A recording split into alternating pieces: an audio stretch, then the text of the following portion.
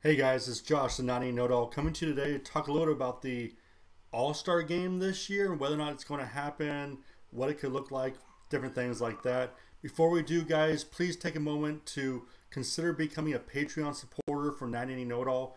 It helps pay for the site, helps pay for the podcast, all the stuff that we're doing and hoping to do once sports get going. It just helps us out. Right now it's kind of tough. I can't go out and do photos and do all that stuff. So right now I'm depending on and trusting on Patreon support to help keep the site active, help keep everything going. So when time does come for us to go full speed back into sports, it's going to be because the Patreon supporters were there. So whether it's just $1 a month, $2 a month, $3 a month, or maybe you have a business and you want to advertise on 90 Know It All, the videos, the podcasts, I have options on there as well. Check it out. Click in the link below. Find out more information. But guys, let's jump into the All-Star Game talk. This year, 2020, the All-Star Game was supposed to be in Los Angeles. And I say supposed to be because I'm not sure there's going to be an All-Star Game this year. Now, we all hope that games start by June 1st. That's the best case scenario. We would love to see that. Whether it's going to happen or not, I don't know. Odds say it's not going to happen. I'm kind of hoping it does, as do all sports fans out there. Want to get back to a little bit of sense of normalcy. But here's my thing. If it does start by June 1st, then I think we will have an All-Star game. It may be pushed back a few weeks to be late July, maybe even 1st of August. And I'd be fine with that. You know, changing the date makes sense, not a big deal. People would understand, and I think they would rather have the All-Star game than not. If it's still in the season. Now, if season doesn't start till July 1st, I don't think we have an All-Star game. There was some talk about possibly having the All-Star game after the regular season, and no, don't want to do that. Someone pointed out, you know, if you're a Dodgers fan and your team gets beat, you don't want to go celebrate an All-Star game after the season, after your team's been eliminated. You still want to have that hope of them competing for a World Series. So I get that, completely understand it. It just wouldn't be the same. Baseball has that, you know, that built-in break, which is one thing. When the season does start, let's say it starts June 1st or July 1st, and they do a lot of double headers. I know there's been talk of maybe double headers that are 7-inning games, which if that's what it takes to get in as many games as possible, go for it. I don't care. Do it. The more games we can get in, the better. And a built-in break, a 3-day break where you have a day off, All-Star game, another day off, and then start games again, might be needed for players with that kind of schedule. Doing 14 innings minimum every day, because you go to extra innings in a game, it's going to add up those innings even further and even faster. You know, I think that break could be good. So you could have it maybe in August, mid-August, and give guys a couple days to really just heal up, get themselves ready to go again. You know, the guys who are on the All-Star game, maybe really cut the innings they play. I mean, you already have the pitchers maybe throwing 1 inning each, but maybe expand the roster a little bit, have guys go in, get one at bat, play a couple innings, and then get out. Next guy, next guy, next guy, and just keep it going so everybody can be an All-Star but not kill themselves and still get a chance to rest. That'd be big. That'd be huge.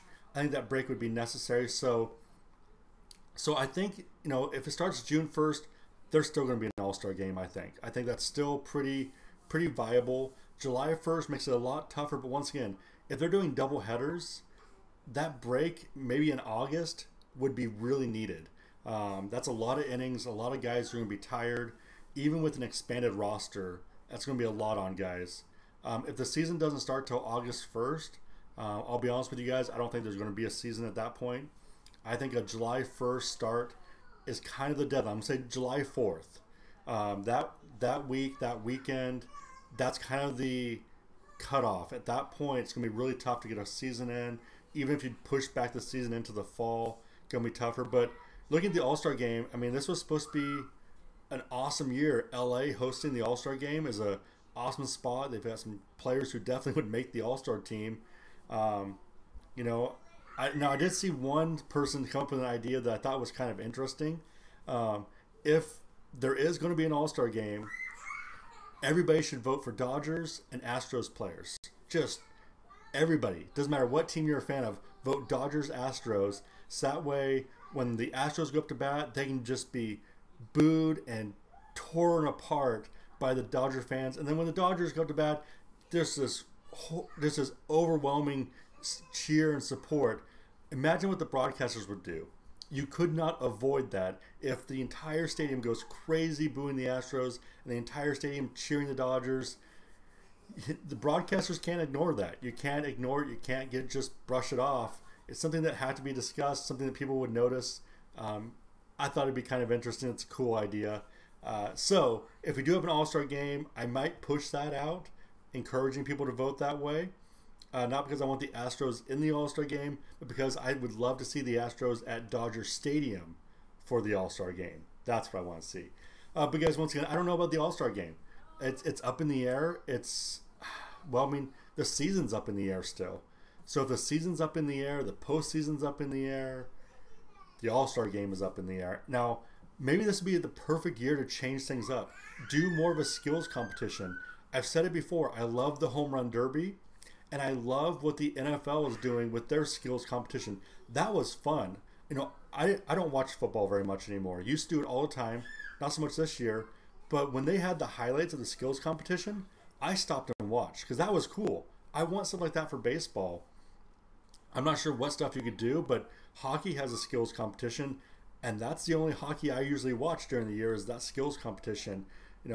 Obviously, you get basketball has the slam dunk competition, the 3-point competition, that type of stuff. I love that stuff too.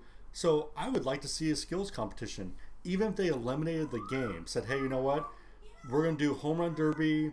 We're going to do some throwing competitions, this and that, whatever. I think that'd be cool. I'd be up for that. Actually, I'd probably rather do that than an All-Star game really in a regular year too. So it is what it is. The All-Star game, I hope it plays this year. If not, I hope that Major League Baseball is smart just to push everybody back a year and say, hey, next year LA is getting it. That's probably the smartest decision right now, is to just say, hey, we're not going to do an All-Star game this year. We'll move it to next year. LA will get it 2021. I know Kelly was looking forward to going down there. He's from LA. He's a diehard Dodger fan. He wanted to be down there for some of the events that happen around the stadium, that type of stuff. Hopefully that gets figured out. They announce it early enough where people can adjust to it, maybe change their vacation plans or whatever they need to do. But I still want the All-Star game in LA.